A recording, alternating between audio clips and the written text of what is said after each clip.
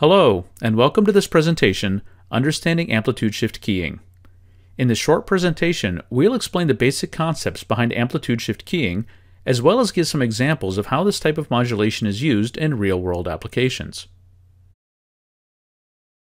As the name implies, amplitude shift keying, or ASK, is used to encode digital data by varying the amplitude of an RF carrier. There are two general ways in which we can implement ASK. The oldest and easiest method is simply turning the carrier on and off, which is how Morse code is normally sent. The other method is varying the amplitude of a continuous carrier between two or more different levels, all of which are non-zero. An example of this is near-field communications, or NFC. With very few exceptions, amplitude shift keying involves two states. Technically, this could be referred to as binary amplitude shift keying, but you're unlikely to hear the specific term used since almost all applications of ASK use only two states. The on or on state is defined as 100% amplitude, and the 0 or off state is defined as a lower amplitude. As mentioned a few moments ago, the lower amplitude can be either 0 amplitude or some non-zero amplitude, as shown in the diagram here. The case in which we have a 0 lower amplitude is sometimes referred to as on-off keying, since we're essentially turning the carrier on and off. As shown by the graphs, a logical 1 is full amplitude, and a logical 0 is no amplitude. This is probably the easiest of all the forms of digital modulation. In traditional Morse code communications, the modulator is nothing more than a human hand. However, this transition between off and on states also has some potential disadvantages. It's more stressful for amplifiers and some other types of RF components, and the rapid rise and fall times can create undesired effects, such as spectral regrowth.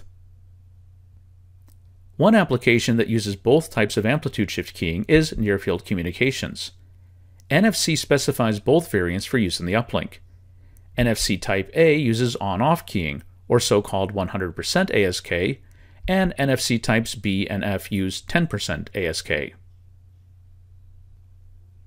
All the examples of ASK that we've looked at so far show two levels, but it's possible to implement ASK with more than two levels.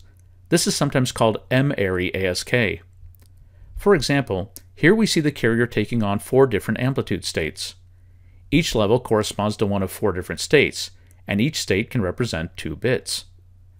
The use of more than 2 ASK states is, however, rather rare, largely due to the fact that noise can create more frequent bit errors as the number of amplitude states increases. So in summary, amplitude shift keying conveys digital information by changing the amplitude of the carrier in discrete steps. ASK is used in numerous applications, including Morse code, many types of wireless remotes, and NFC, or near-field communications.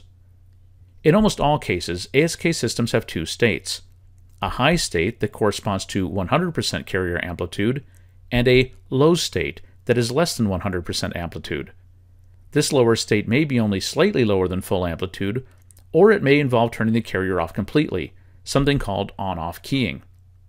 On-off keying is popular because it's very simple and inexpensive, but it can also lead to wider signal bandwidth or spectral regrowth and complicates the selection and design of amplifiers.